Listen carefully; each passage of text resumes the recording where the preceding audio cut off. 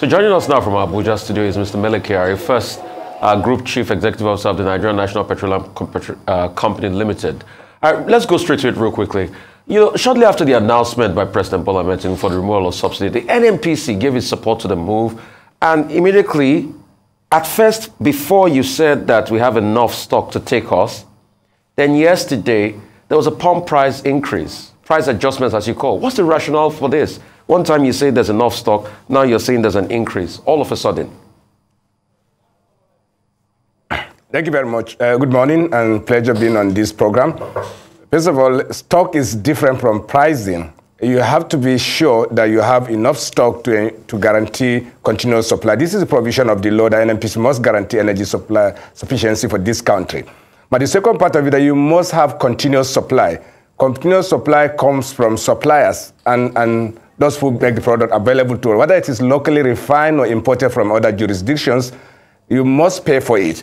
And now, because of the subsidy regime since 2021, by the way, I'm sure you are aware that the Petroleum Industry Act clearly indicated that subsidy regime will terminate latest by the 17th of February 2022. We got to 2022, government in its wisdom, government can choose to spend money on its citizens. We are completely agree with it. There are subsidies all over the world in very many commodities, agriculture, and so on and so forth. So government decided that in the fiscal 2022, a provision was made, irrespective of the fact that the law said you should do price petroleum at the market price. It said, look, we're going to provide money for subsidy. It is not the business of NNPC to worry about this. And we agree completely. We executed that will of government. That provision was made in 2022. And again, in 2023, up to half year, government still made another provision of subsidy to enable NNPC continuous supply at the subsidized rate. But the complication is that you can make provision in budget, but you have to finance it. And that financing part of it is absent. I can tell you, since 2022, when that provision was not a single naira was paid to the NNPC to provide those subsidies. And the implication of this is that you have to take the cash flow of the NNPC to continue to supply petroleum into the country. And it has become a daunting task, almost impossible for NNPC to continue to bear this cost. And therefore, when we saw the alignment of government with the realities of the law and the very fact that government does no longer have the money to fund this, that means it is eliminated by the facts of the law and also by the realities that government doesn't have the money anymore. And that's why I say, look, we are providing this product, you do not have the money, and since you don't have the money and this is the situation we are found, we will sell this product at its market price so that we will be able to continue to supply product into the market and also avoid any potential default. We're happy that this is not happening, it's not crystallizing. That is why NNPC saw the realities. We know the market price of these commodities. And as soon as that indication was given, we knew that government can no longer fund it. And therefore, we decided to adjust your pricing. Nothing to do with anything else other than the fact that we are just observing the rules of the game. That's of the law of the Federation. Thank you very much. Hi, Mr. Kyari. Some people were of the view that the upward adjustment of pump price was a hasty move, considering the fact that, as you've explained, and Rufai had thoughts on that the NNPC and other oil marketers are still in possession of the old stock of petrol that the government had already subsidized. How would you react to this? What explanation would you give to this? I understand you've talked about commodities and the likes, but there's still that thought around why is there an immediate adjustment, upward adjustment in price? No, this is typical. Anytime you have price adjustment, just like anything in the market, when you go to buy tomato and the price changes the next day, you have the old stock, you sell it at the new prices. Otherwise, two things will happen. You can't go back to the market to procure, and incidentally also it is impossible to take it back. So this is reality of market. It is applies to every commodity, not just petroleum.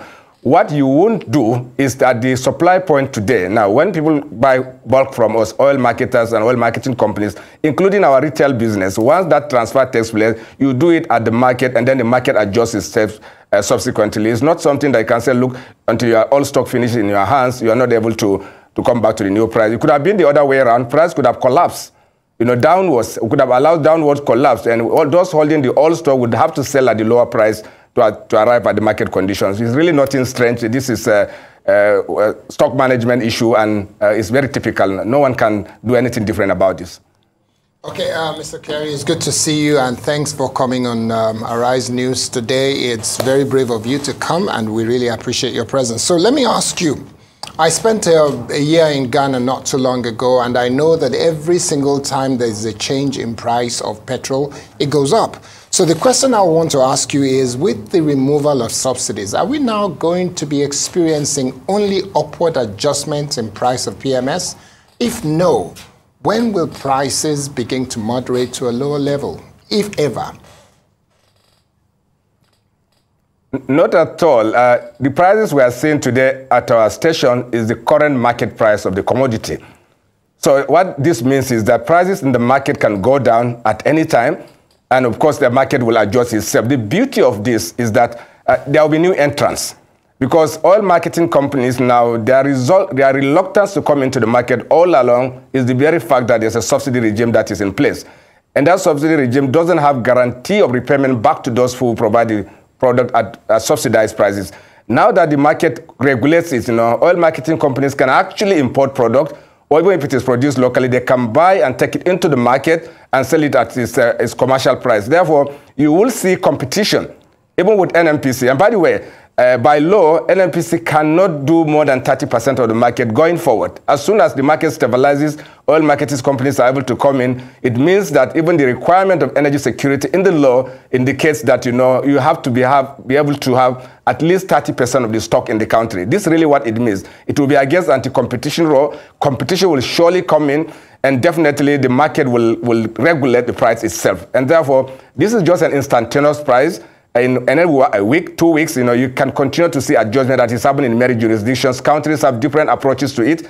Companies have different approaches to it. Competition will guide that. But ultimately, you will see changes in price downwards. It is very, very potentially very likely. And because efficiency will come in, mind you, as we speak now, every burden of inefficiency in the system, from the marine all the way to fuel station of everyone, including oil marketing company, is borne by the subsidy regime. But as soon as competition comes in, people will become more efficient in their depots, in managing their trucks, in managing their fuel stations, so that people can come to their station. And I'm sure you have seen this even today around locations all over the country, where there's a difference of 2 to 3 naira. You see motorists going to the stations where they can have that difference. So this will regulate the market. And on its own, it will come down naturally. And I don't see any doubt around this. Well, it's not a fixed price. We are not announcing any price.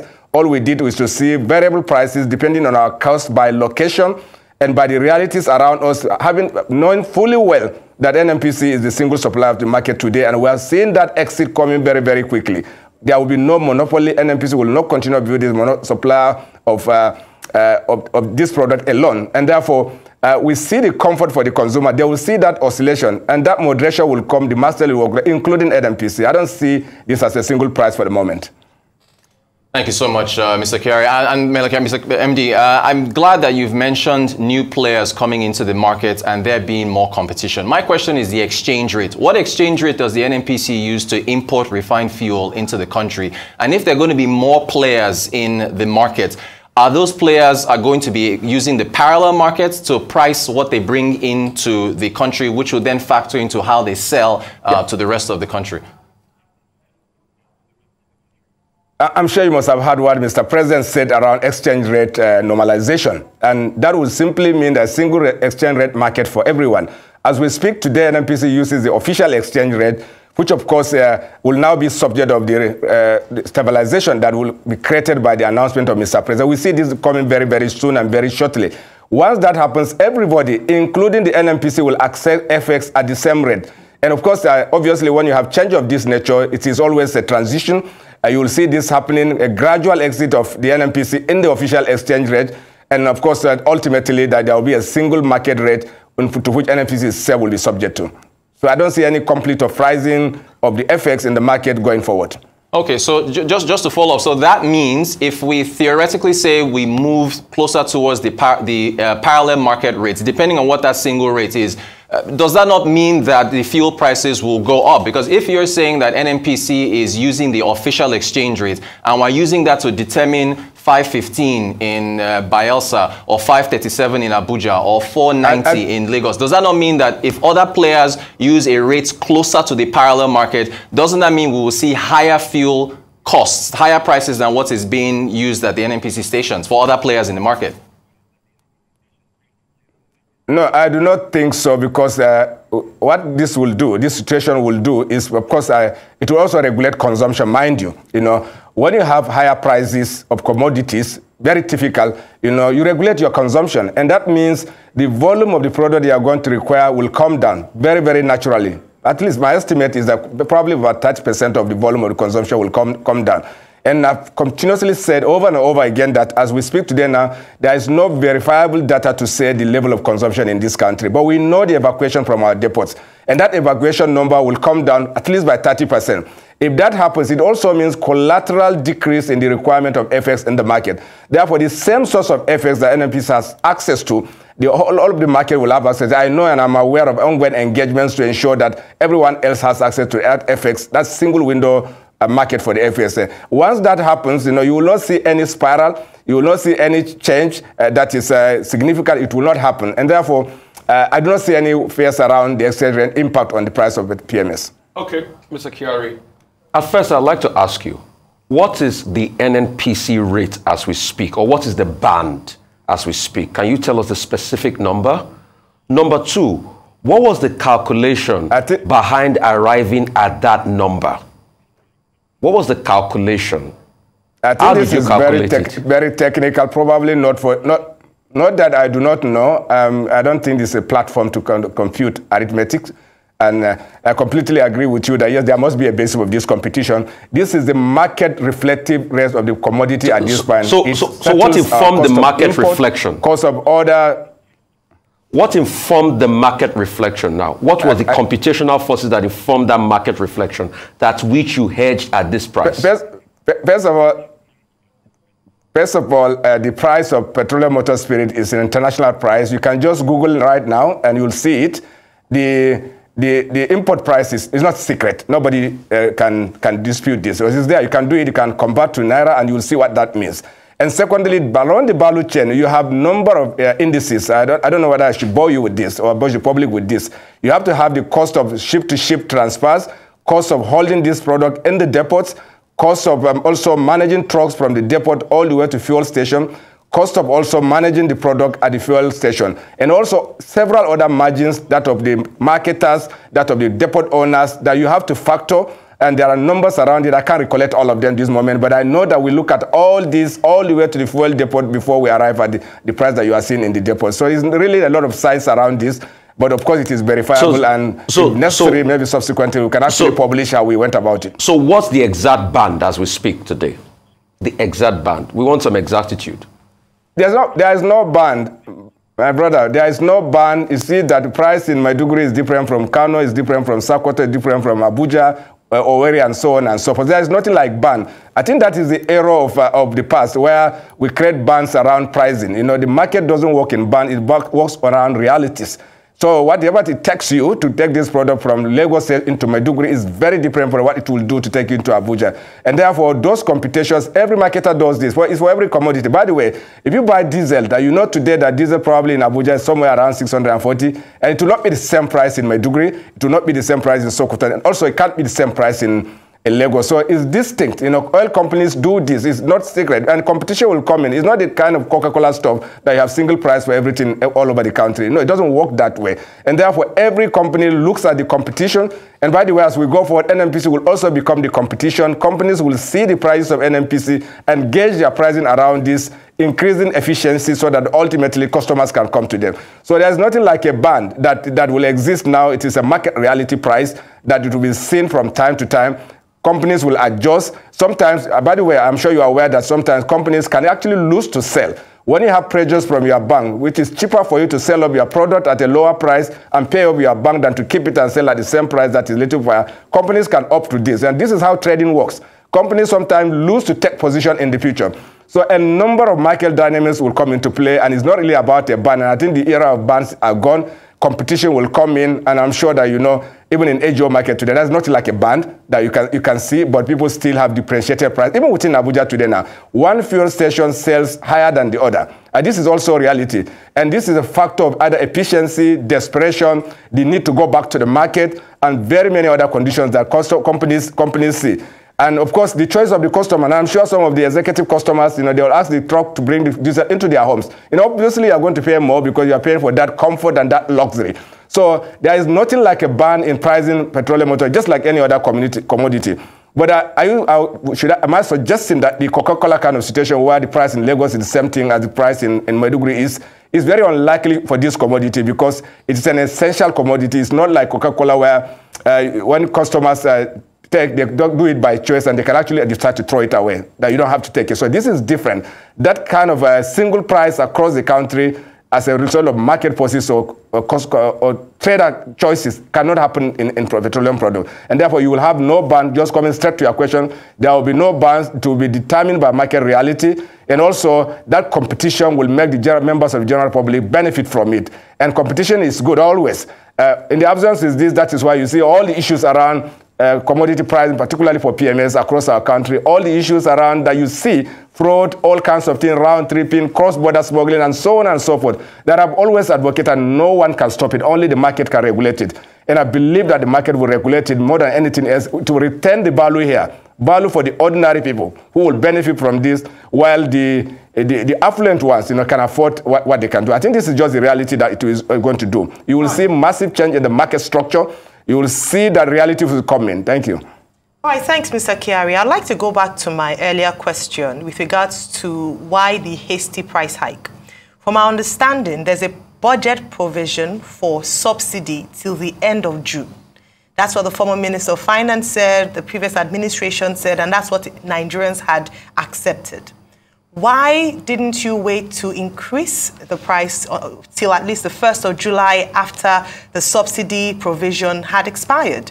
Are you saying that you haven't paid subsidy on the fuel, that you have adjusted the prices up? Because many Nigerians are wondering why the sudden price hike. I think that's the question that people want to know this morning. Why immediate? Why not wait till the end of June for when there was a provision for subsidy in the budget? Actually, that is the issue. You can make budgets. There was provision of 6 trillion naira in 2022 and 3.7 trillion naira in 2023, up to half year. I can tell you that not a single naira of that has been funded. And what did we do as NNPC? Because by law, we are required to pay taxes, royalties as any other company. And these are our fiscal obligations, and of course, ultimately to declare profit to our shareholders. But I'm sure you are aware that this company has broken even. We are doing very well. We have profit level of 687 trillion naira in fiscal 2021. So this is huge, but you can't make that dividend available to its shareholder because you have the burden of subsidy. And that burden of subsidy must be financed, because the provision in the law simply means that government will write a check to NNPC at the end of the month for the service that we are providing to the nation. That check has not been written at all. And what did we do? We held back the fiscal obligation because there's nothing we can do. There's no other way of doing it. Despite the fact that we are holding back the fiscal obligations for 2022 and half year 2023, there's still a net deficit of 2.8 trillion naira that the Federation should have written check for us. And therefore, you have the budget, absolutely, there's a provision. You do not have the cash to back it up. And you also don't have the fiscal obligation that should have come from the NNPC to settle for this. And definitely it means that there is provision of the end of the June, yes, absolutely in the Appropriation Act, but you do not have the cash backing. And therefore you don't have the money. You can't give what you don't have. And I want to borrow something that I had a very, very senior person said this. They say you can't pull water from a dry well. It doesn't exist.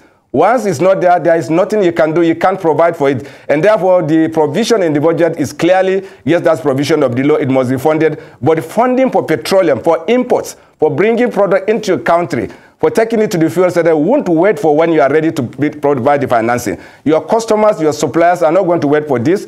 The oil marketing companies who will take this product from you, they don't care how you do it.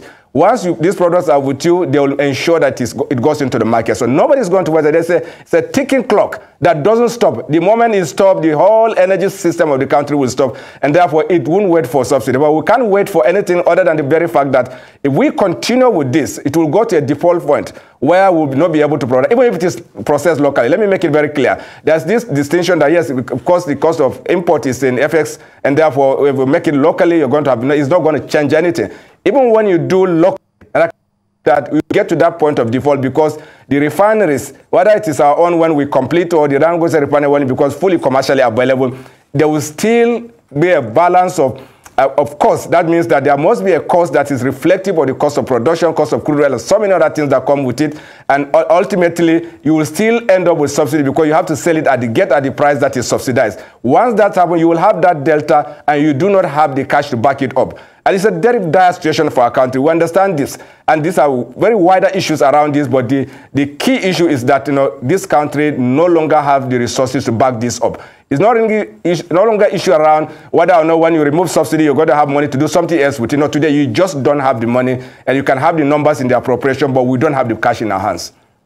Okay, so Mr. Kyari, many people are of the view that the common man are the ultimate beneficiaries of the fuel subsidy regime, and they will suffer. And the suffering has begun because of the price of transport across the board. But there are other people who say that subsidy only benefit the rich, and that it is subsidizing the rich people. Where do you stand in this conversation or this debate? And what's your thought in terms of ameliorating the suffering of the poor? Yes, first of all, let me explain what it means when we say the rich benefit from this. But I'm sure if you look at our statistics, over time, just go take a look at the statistics of the evacuation from depots of the volume of products that go out. By sheer, not coincidence, this is not accident, you will see that the huge volumes goes to locations where you have higher standard of living in the country. I don't want to mention names of those locations. When you check, you will see this. And therefore, almost 48% of the total evacuation or the consumption in this country goes to practically few locations where essentially the elites live. And of course, that means that all of us are subsidizing that small community of people. And it's very reflective. When you come to Abuja today now, you see convoy of cars, of executives, of politicians, of government leaders, of business leaders of all sorts. You see convoys of 5 to 6 cars, consuming up to 100 liters each. And of course, the meaning of this is that we are actually subsidizing this class of people. And car owners, it's not just about transportation. I'm sure you are aware that most of the transportation that is used for the movement of commodities, of food, of taking product from the farms into the markets, and everything is largely driven by the HGO or diesel. And therefore, if there's anything like subsidy that should be of value to the common man, it should go to the HGO. But that's not there. But what you have is on PMS. Yes, transportation, today the infrastructure for transportation is still being developed. It doesn't go into the optimum position, but the fact still remains is that PMS plays a significant role in transportation. I agree with it completely. That's why I had a lot of Nigerians, saying, "Oh, the price of transportation has risen very quickly. It's got to impact the ordinary man." Absolutely, yes. The ordinary man, the common man, the vulnerable takes both hits. The value of the subsidy goes to the elites, and also the pains that subsidy removal creates also comes to them. So either way, you lose. And therefore, what will this do to the ordinary man? First of all, market will regulate it. There's no doubt about it. Market will also regulate the cost of transportation. There's no doubt about it. What people do is that they quickly jack. There's no arithmetic around it. People say, okay, yesterday I bought the fuel at 200 naira, today it's 500, and therefore I'm going to jack up my price of transportation by some number, 3 times, 4 times. The market itself will regulate that. It will come down because realities will come down. People will have no choice than to allow their vehicles to come with passengers, and realities will down on even the transportation segment of our society to come down this price. So it will come down. There is always this truth around when prices change upwards, people will react knee-jerk, and after that, it comes back to reality. Yes, will that mean immediate pain for ordinary people? Yes, absolutely. There's no doubt about it. But I'm also aware that, in every jurisdiction where such situations come, unfortunately, today's situation is very different. When you do a calculated and measured exit from a subsidy regime, it's a very different conversation than when you are forced by realities or the very fact that you can no longer afford it. You can do subsidy, you can continue to do it. It's about priorities. For instance, if I say, look, let's abandon everything, let's do the subsidy, let's not pay salary, let's not do transportation, let's not do roads. This is a choice that will come in. I don't think this is a wise choice to make. As in today's case, the alternatives to subsidy are better than not doing it. And therefore, you're better off allowing the other segments not to fund this. Because as today, you have to, for you to keep the subsidy in today's context, you have to abandon many things you are physically doing today side by side with the subsidy regime today. And therefore, it is just not available for you. It's a different context. Now, would something change? Absolutely. I'm aware there are engagement going on with our stakeholders to see, okay, what can we do? What can government do to its citizens? It's very typical. And I also understand this. The disposition itself of the president-elect, Mr. President, is very, very clear, people-centric. Make sure the ordinary man doesn't suffer. Make sure that we alleviate their suffering and by every means possible so that there is greater expansion of the economy, more people back to work, more people are able to access the resources of the state, and ultimately there will be prosperity around the country. This is absolutely credible and this is functional and it is possible. But for you to do this, you must have to face the functional market situation. And the market situation is that you can't afford it, you have to do something about it, and of course interventions will naturally come. And I'm aware that a number of steps are being taken.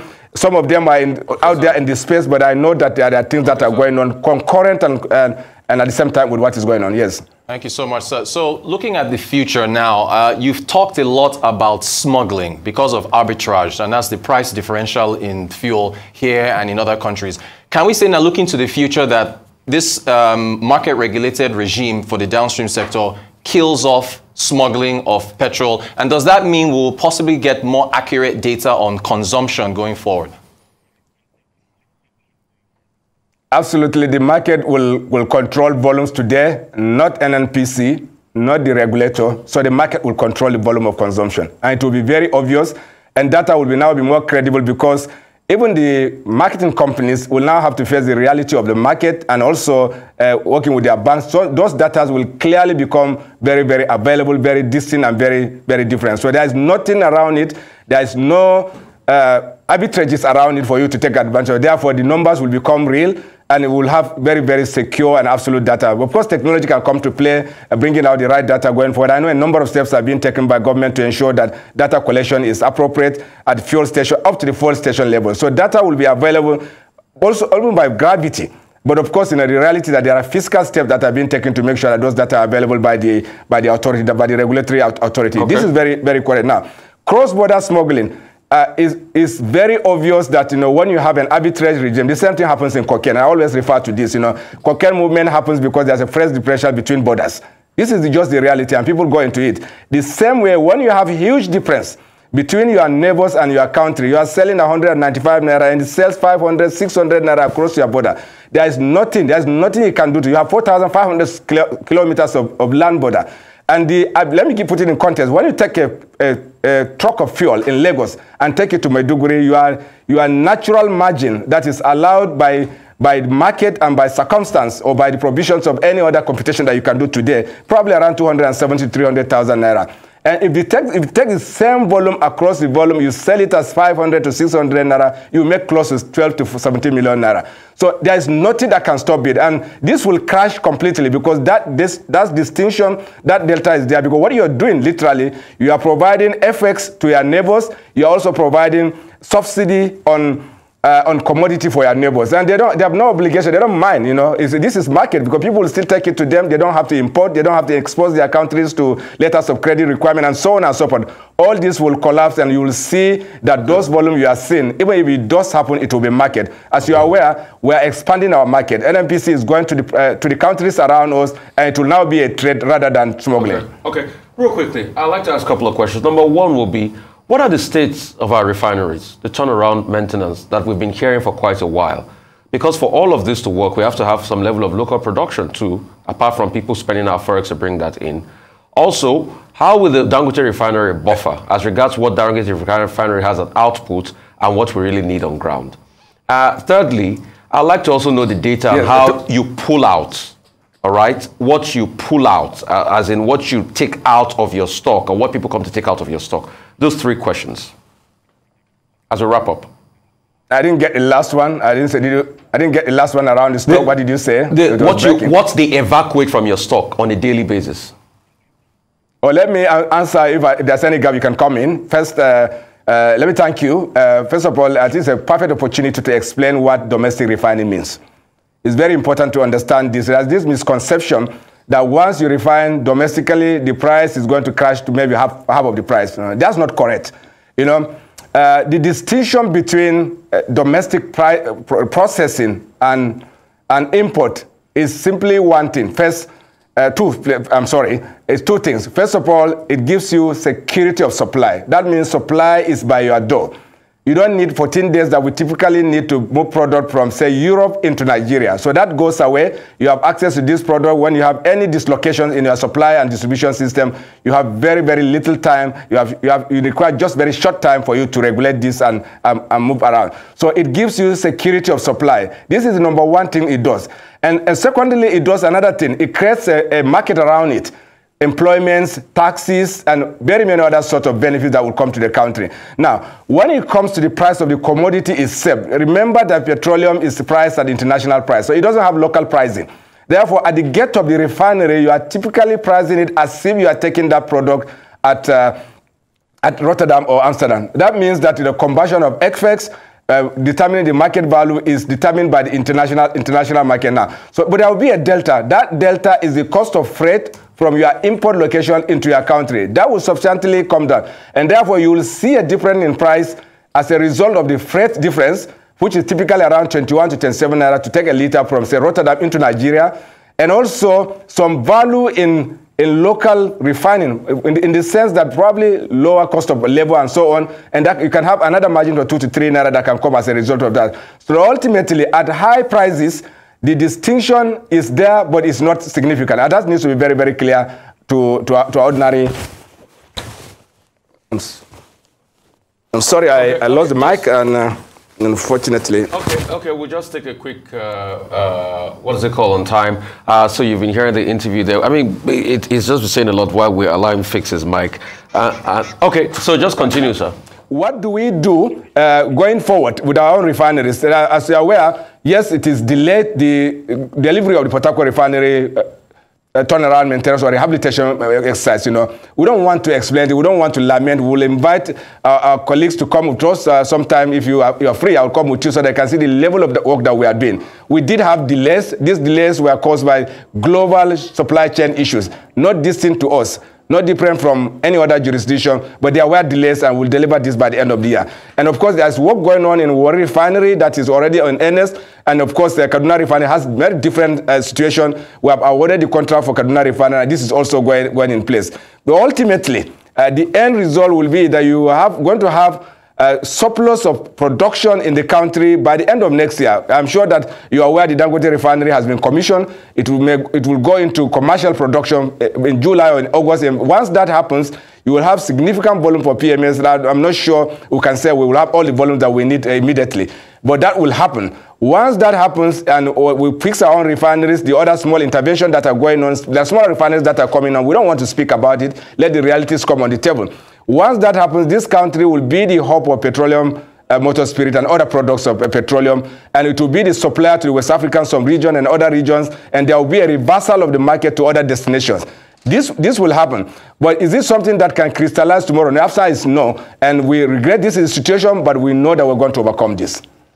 All right. All right. Okay. Okay, so Mr. Kyari, the NNPC has the mandate to guarantee energy security for Nigeria, and has been playing that role by being the sole importer of petrol for quite a while.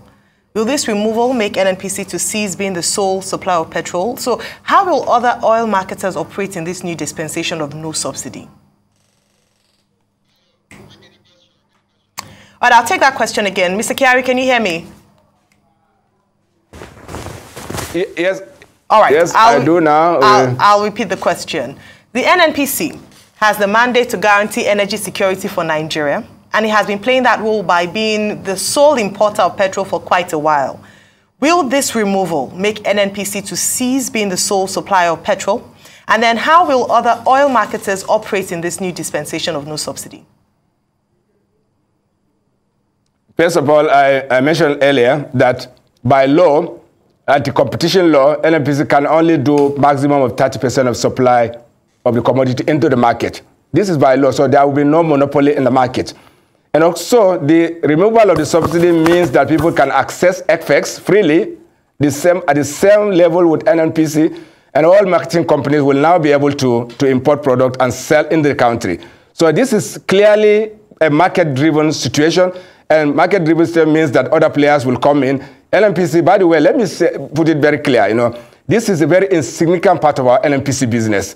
Of course, it's the most destructive, but obviously it's a part of the business that NNPC is not keenly interested in monopolizing. So there's no benefit in it to the NNPC, but there's a requirement of law for us to provide energy security for the country. So we'll play in this space. We will manage the volume in this space for the benefit of the ordinary man and the common man. Yes, we have that balancing role in terms of providing energy security. That's provision of the law. Now, private sector will definitely come in because there will be access to FX for all, and there will be alternative access to FX. Marketers buy new when the FX regime is normalized. It means that people can freely bring in FX into the country. There will be multiple platforms of access to FX, and this competition will set, as we're already doing. Today, in HGO, just an example, annual daily consumption of HGO in the country is around 12 million liters a day. Today, NNPC makes less than 20% of those volume into the market. The others are doing it. They are sourcing FX even at the parallel market. But once the market is now stabilized, the FX market is stabilized, you will see more players. Our target is to remain at the provisions of the law around the 30% of the market, and we'll encourage that. We'll make sure that happens. But of course, is that something that can kick in tomorrow? Yes, there's always transition to everything. Well, we know that we have a plan. We're not going to leave any gap. This supply will be sustained until the market comes into play and will gradually exit, not just by choice, by the sheer forces of the market. Once we see more volume coming into the market, we have to reduce our volume because there will be no market for it. Okay, so just to wrap up then, you said that the supply will be sustained. Help us understand how we're going to, or timeline within which we'll see the queues disappearing. And what will be your final word to Nigerians who are suffering under this pressure? What will be your final word to them? First of all, I think we need to understand why the queues are there in the first instance. First is panic. Panic in the sense, not what we used to know where there are supply gap, because you don't have supply gap. Customers will see, as soon as the indication was made that we could exit the subsidy regime, people will rush to the fuel station, let me buy the cheap fuel before they change the prices. This is very typical. When people go into these fuel stations, they will buy, instead of buying 10,000 naira fuel, they will buy 20, 30,000. Of course, that creates the pressure. It causes the delays in filling the tanks of the cars in the fuel station, and naturally you will have queues coming up. The second reason is inventory management. Oil marketing companies will know that they have to go back. They know the current market realities. They know that if you just dispose it at that price, you can't go back to the market. It's very typical. They will have to have a sense of the pricing in the market for them to determine what happens. And that's why many fuel stations, of course, except the major marketers and NNPC, you know, we continue to sell. Despite the very fact that we see the market realities. And ultimately, many fuel stations shut in their fuel station, or even the number of pumps that they are using to dispense to enable them be able to go back to the market. So this is what really caused the queue, and of course this will dissipate. I don't think it's going to last probably 2-3 days. It will go because now the realities are got the certainty around the pricing environment, and no one is in doubt around the pricing environment. Therefore, this will go back. And of course, the very fact that supplies are there, even at the depots. Remember that yesterday, because of the price uncertainty, a number of depots didn't operate for very obvious reason, so that they can have clarity around this. And I am aware this morning that loading has come in nearly all the depots on the basis of the new realities that are present. So this gap will vanish. And of course, naturally also, because it is not a downward review in price, it's an upward review in prices. People will stop taking too much more than they need.